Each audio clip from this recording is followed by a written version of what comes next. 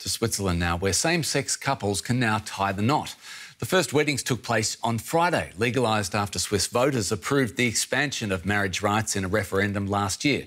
Switzerland is one of the last countries in Western Europe to recognise same-sex marriages. Here come the brides. Laure and Alina are among the first of many same-sex couples tying the knot, after Switzerland became one of the last Western European countries to make it legal. I'm really happy with this day, happy that everyone can finally get married, and happy to be able to share this time with you.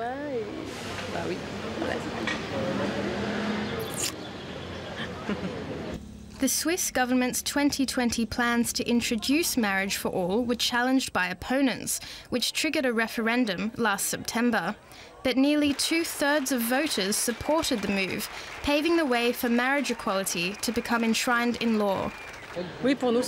For us, this is a strong symbol to be able to mark this day, to have this visibility, and for marriage to become normal for same-sex couples.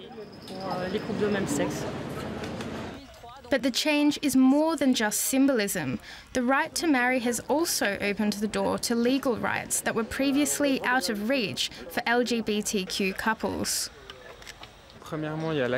First, there is the access to joint adoption, whereas before, one person in the couple had to have a child previously, from abroad or from a previous marriage, and the other partner could adopt the child.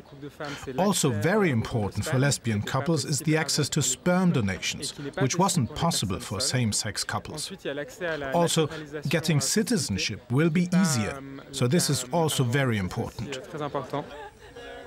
Hand in hand, and side by side, thousands of same-sex couples around the country can finally say "I do," a dream that took decades to become reality.